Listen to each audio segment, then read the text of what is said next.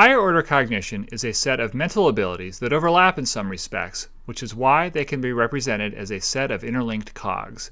One of these cogs is conceptualization, which is about categorizing objects and ideas.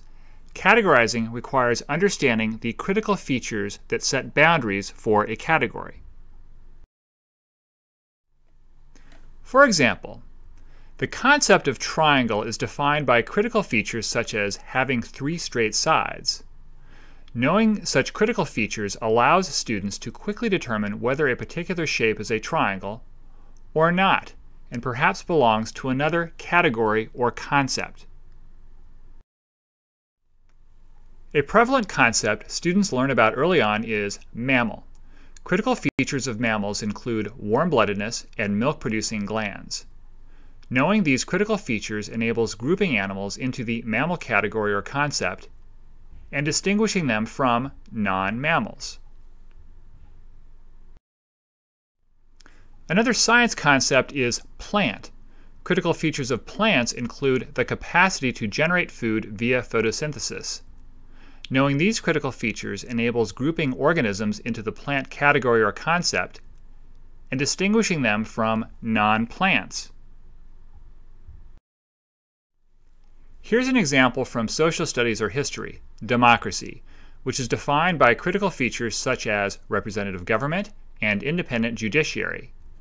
Knowing these critical features enables grouping nations into the democracy category or concept and distinguishing them from non-democracies.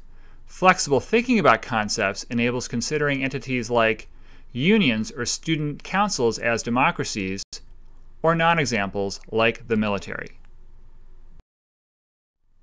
And here's an example from the liberal arts, Impressionism, which is defined by critical features such as ordinary subject matter and depiction of light. Knowing these critical features enables grouping artists into the Impressionist category or concept and distinguishing them from non-Impressionists. Flexible thinking about this concept enables considering whether poets or film directors can be Impressionists. One reason concepts are so important is that they spare long-term memory. By understanding the critical features, students can readily identify members of concepts like a shape as a triangle, an animal as a mammal, an organism as a plant, a nation as a democracy, or an artist as an impressionist. If you get the concept, you don't have to memorize every possible member of that category, like all the mammals in the world.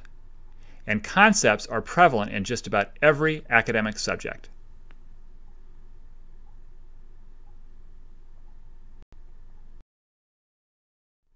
For more practical psychology to enhance your life, check out psychbytes.com.